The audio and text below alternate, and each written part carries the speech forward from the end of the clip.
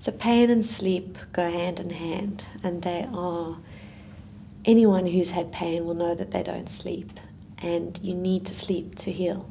And the problem is at 3 a.m. in the middle of the night, you're lying there and your amygdala takes over, and that little part of your brain has got no self-control, and it just takes you on this flight of fancy where you cannot control the anxiety and the desperation and the fear that this pain will never end and is totally controlling you.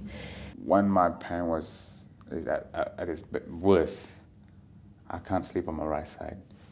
And I've always, every time I go to the doctors, I'll prove them by my hair. So the way I lay down, so my left side would be flat and my right side would have both still. Where I went, I had to actually take my own pillow. I found one pillow that was reasonable and I tried, I had about 8 or 9 different pillows, all different sorts, all different materials, and I found one that, so if I went and travelled, I'd take this pillow with me, and if I happened in the middle of the night to turn on one side, then I'd wake up the next morning, I just couldn't move my neck.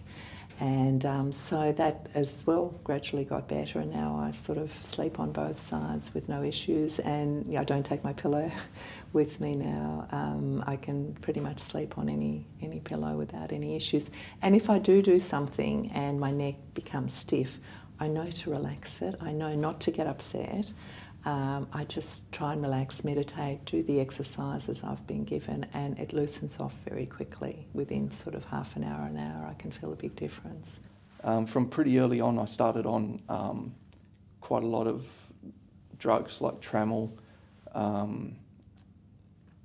was taking Valium to sleep because wasn't sleeping well. I mean, I was laying down all day, and then when it comes to night time, what do? You stay up and watch TV, and then you can't sleep. So I was having Lyrica, Trammel, sometimes Valium, and meloxicam, and anti-inflammatory. I don't think they were helpful at all. After my discectomy, I went back to work, and I was still on all the drugs. I didn't realise, I probably shouldn't have been driving when I was on those, but anyway, I get to work, and I remember I went to grab something near the computer and got this a stabbing pain. And I just said, you know what, I can't be here. So this is after the discectomy. So I drove home, and I said, I doubled up on all my medication. I thought, I want this pain to go away.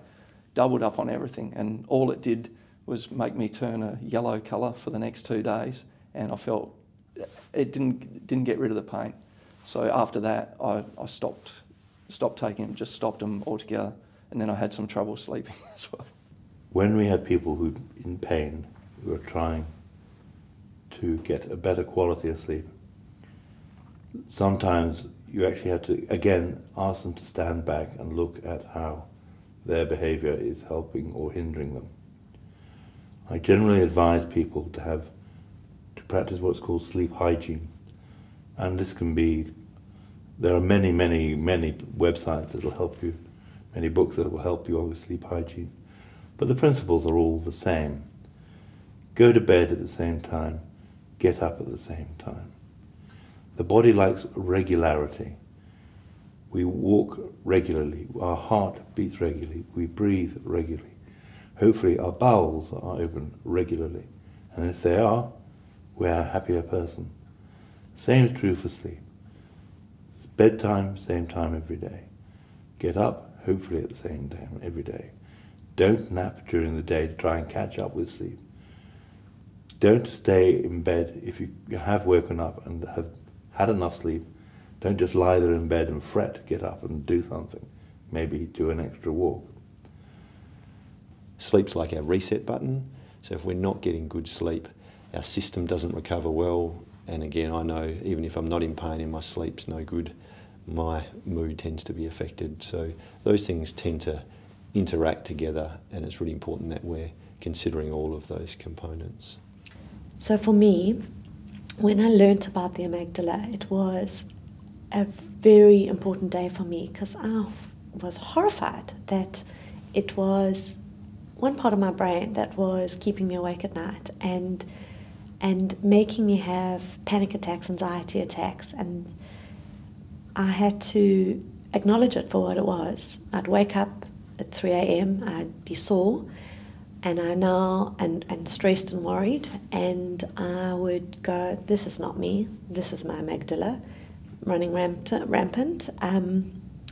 Enough now, it can be quiet. And I just hop up and I have a little walk, get some movement going, realise everything's fine, and I can climb back into bed and go to sleep. I think when you're lying there frozen in your bed, scared to move because you know if you move, and that's where physio is so important, because I told him that, and it was really hard for me to tell him that because it sounds so stupid that I would wake up in the night and be afraid to move because I knew it would be too sore.